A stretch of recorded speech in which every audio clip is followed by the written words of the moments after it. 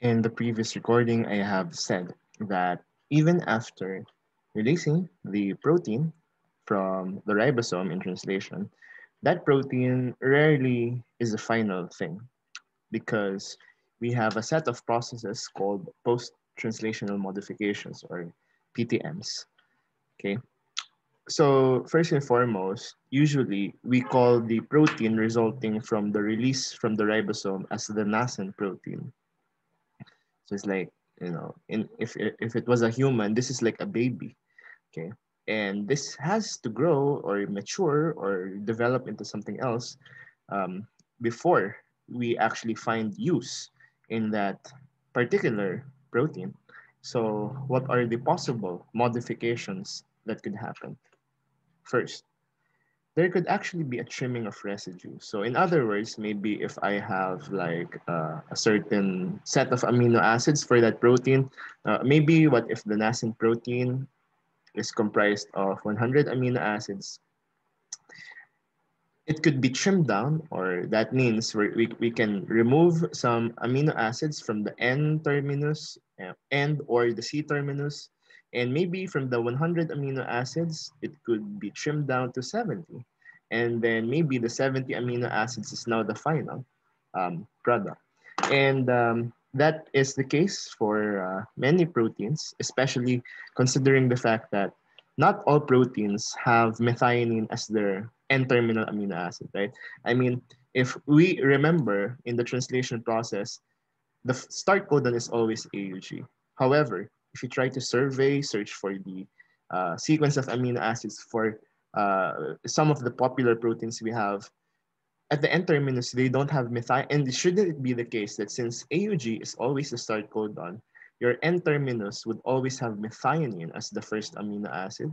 But the fact that many proteins don't have methionine as their first amino acid means that probably the methionine that was originally present was cut or trimmed post-translationally.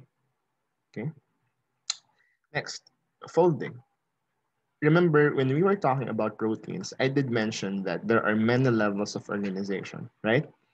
And it so happens that many proteins are only functional in their secondary to quaternary levels. The moment that we produce our nascent protein, usually it's only in the primary level. So again, if you go back to our proteins, it's just like a string without any helical arrangement, doesn't look like sheets, doesn't have any residue interactions. And therefore, from the primary level going to the higher levels, the process of folding has to be done. So like folding is the opposite of denaturation if you think of it, right? If denaturation means from the higher levels to the primary level, folding is the initial process going from primary to the higher levels. Although it is possible that some proteins can do folding on their own, it is unlikely for many cases. So those nascent proteins are oftentimes assisted by so-called chaperone proteins or molecular chaperones. The most popular ones being mentioned in biochemistry textbooks are the HSPs or the heat shock proteins. And the way that we treat them, calling them chaperones like that, means basically we think of nascent proteins as babies, right? And then chaperones are like assistants that help them grow and fold themselves in the proper ways, such that they have the proper residue interactions. Because the thing is, if proteins end up being misfolded, having interactions that are not supposed to happen, it may end up being useless or sometimes even harmful. Okay. And although I will not be discussing it in detail here, do note that some rare diseases are actually the result of proteins which have misfolded. Well, one of the most popular diseases being proposed to originate from this problem is Alzheimer's disease, but that in itself has a lot of studies still ongoing.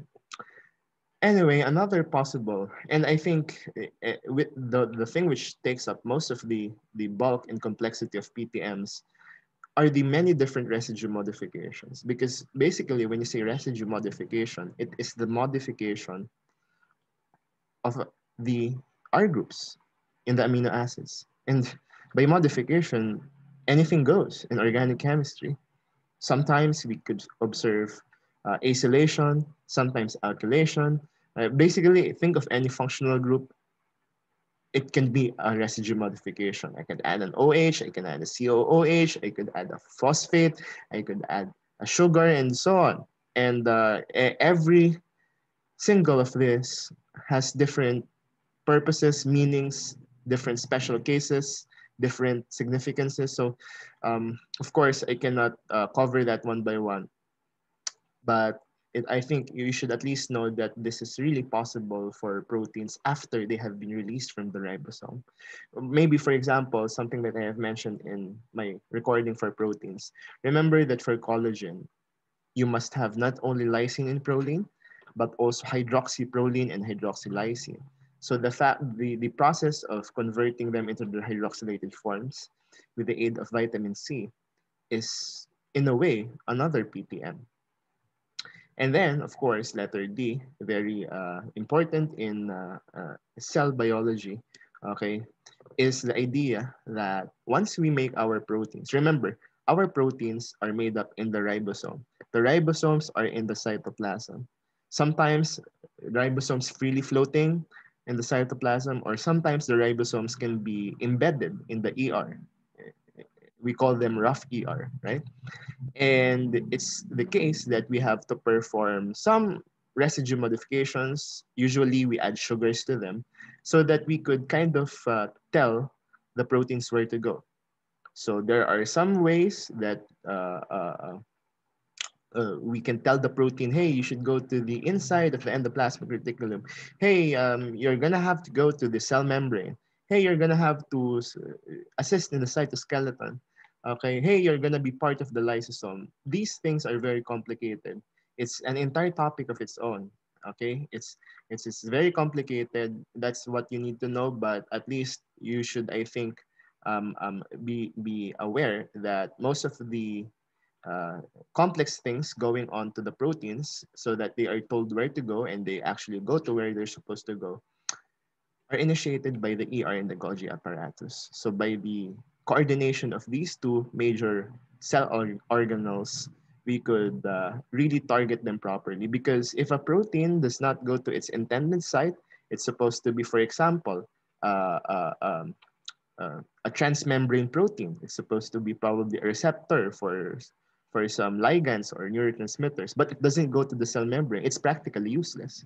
Or maybe if it's a structural protein that could help maintain the integrity of the cell, but it ends up going somewhere else, being stored in a certain organelle, it won't be able to do that. So equally important to the synthesis of the proper protein and its proper folding is that it should be targeted in the proper place.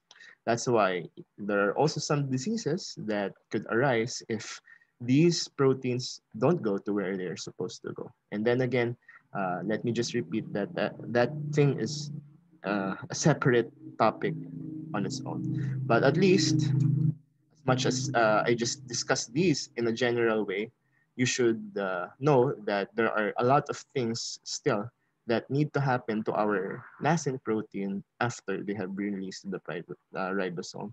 Once again, those things in general are called PTMs.